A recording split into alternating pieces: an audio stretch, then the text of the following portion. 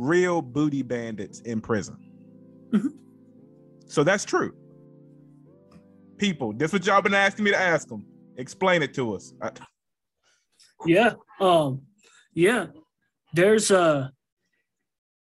it's rarely physical. It's rarely like a what you would consider a classical rape. It's usually more of an extortion. I knew a man named Gummy. He's got to be dead by now. We called him Gummy. He was in his 80s, right? In Sterling, Colorado, Sterling Correctional Facility. He was doing all day long. I think he had done something crazy. I think he had a gay lover and buried him or something like that. So Gummy's like this 80-year-old white dude with no teeth, right? Well, Gummy was the intake, yeah, right? In shape. I mean, been doing this, right? So what Gummy was the intake officer, right? Not the officer, the intake, like inmate coordinator, whatever. So he got a list of everybody coming through the door. And that list would have your charges on them. So Gummy would find all the new fish, because you could tell they fish because their numbers are brand new. So, okay, we got new fish. Oh, here's a sex charge. So he get him a little list of the sex charge kids, right? And then whenever they come in, he pony up to them. Hey, man, I know what you're in here for. It's okay. I can help you. I got the same type of case. I know a bunch of legal stuff, right? He would work these dudes to get them to trust him and to like showing them their paperwork and And then once he had everything he needed to truly extort him, he would start extorting these fools for sex, right? But the cold part about it is he was telling them, you're going to have sex with me or chew me up. You're going to chew me up, right? Or I'm going to tell everybody that you're a sex offender, right? So he's over here getting head. But the kicker was everybody knew who the sex offenders were because they was the brand new dudes hanging out with the 80-year-old weirdo. So we already knew. Right? It was stupid. And he'd have like, there'd be like 2 or 3 little young 20-year-olds hanging out with this 80-year-old white dude. And so everybody knew what was going on. So we'd be sitting there watching, and you'd see him and he'd tell one of them, give him the sign or something, you know what I mean? And you'd see one of them go up in there, and then you'd see Gummy go up in there to maybe get some head. And we'd wait like 2 minutes for him to get started and have one of the little homies go by and kick the shit out of the door. You know what I mean? Scared. Scare the hell out of them. You know what I mean? Yeah, homie, predators are real. Dog.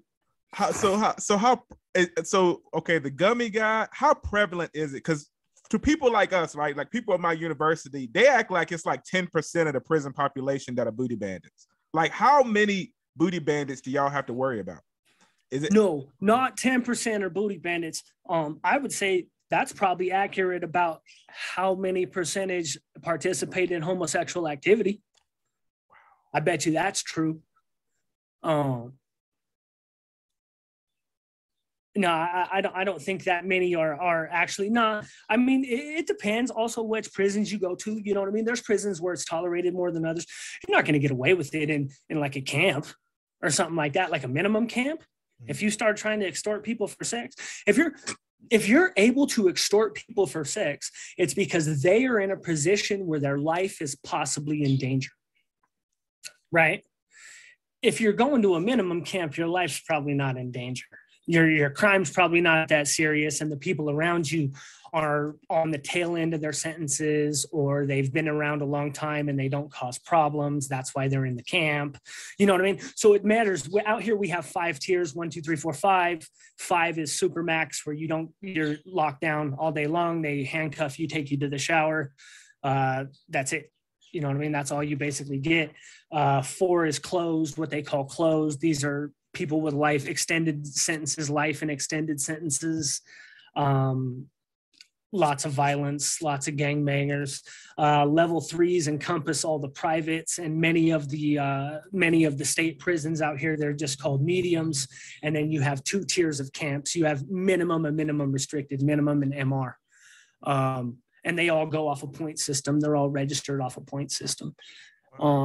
So who you encounter, the seriousness of the individuals that you encounter is going to be based a lot upon your points. Okay.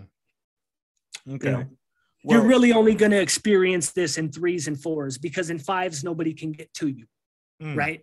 1s and 2s, nobody's going to do that to you. 5s, nobody can get to you. Wow.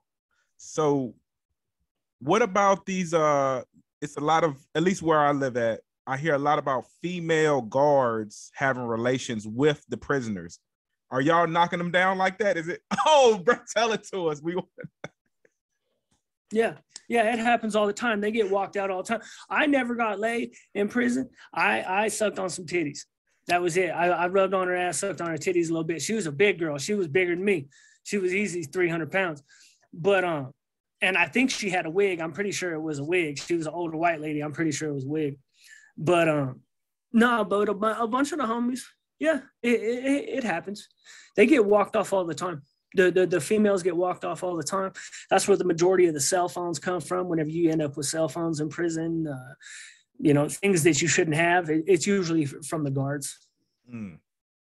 That's interesting. That is super interesting. So to regular people, when they hear these charges, they really don't believe it, but it's true. These female guards are having relations. Okay. Wow. That is crazy. Women like attention. Yeah. You know? Yeah. Women like attention. And you got to figure there's dudes in there, they got nothing better to do all day, but just think about, you know what I mean, how to do whatever their focus is, whatever they're focused on. They got nothing better to do. I know a dude who killed, we could probably find this. I bet you, I guarantee it made the news story. I know a black German dude who he spoke fluent German. He was a army brat, and he killed a cop in Colorado Springs. This is going to be maybe, I don't know, when did I get, maybe 2008, something like that. And he got out the car on a DUI and pulled the 40 cal and put it right here, right in between the cop's vest, you know, like between the plates in the front and the plates in the back, and just let it off. Wow. And he had grown up on an army base in Germany, and he had all the schematics from like Black Hawk helicopters and all of this in his head. And he would make them out of toilet paper. We were in solitary confinement together. And so he would go into his cell, and then I'd come out, and there was a little area, but we all shared an area, a common area, but there'd only be one person out at a time. So I would come out, and there would be a model Black Hawk helicopter, 2 feet long, modeled out of toilet paper, or like a B-52, or all of the planes that he had seen on this air base. You know what I mean? This is just one person, and everybody has something they're fixated on. Everybody has a way to do their time, you know? So wow. if they're fixated on a woman, they're going to get her, you know? If she's gettable, that's what it comes down to. If she's willing to cross that boundary, right? Is she willing to even let her guard down and let you in? Wow. Now, are the cops as crooked as people say? Like, how dirty are cops in prison? Not out here. I wouldn't say. Cops are dirty in general. I mean, and not in a bad way, but imagine a police union that didn't look out for itself. That wouldn't be much of a union, would it? Right. Right? How much trust would you have? Not much. So I don't blame the cops. The cops got to do what they got to do. You know, all this stupid shit going on now with the cops and the cops beating people up. I mean, it's bad, but you knew whenever I was growing up, you had to stand up. Okay, if you run from the cops, they're going to rough you up. If you really run from the cops and make them run, they're going to rough you up some more. If you swing on them, they're going to whoop you. And if you go for their gun, they're going to beat the fuck out of you and tase you. This was just standard growing up. We knew what we had coming. Now, because it's almost like the rest of the public has been hipped to the agreement that criminals had with the cops, and they're appalled at the situation. And the criminals are smart enough to take the side of the people and say, yeah, we're appalled too. right? And act as if, you know, but yes, the cops are brutal. If you piss them off, they're brutal. They have a license to kick your ass. Cops have a license to kick your ass. They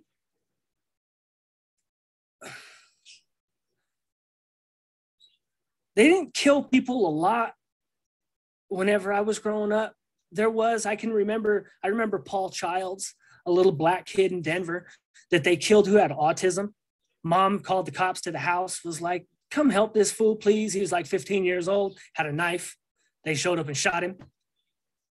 You know what I mean? That was like, it's like, come on, you know, but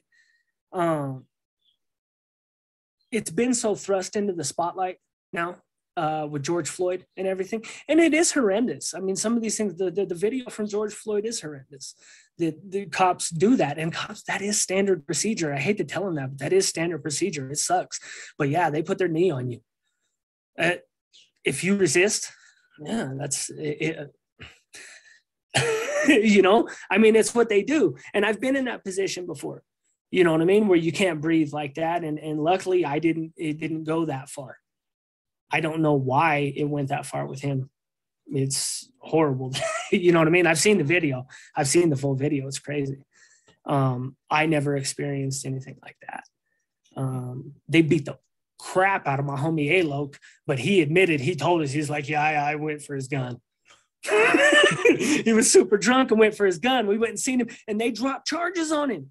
That's how it used to be. This was like in 2002, right? Wow. We go see him in a hospital and his head is the size of a pumpkin. And I was like, what happened? He's like, I went for his gun. And I was like, they're not arresting you? He's like, no, they dropped the charges.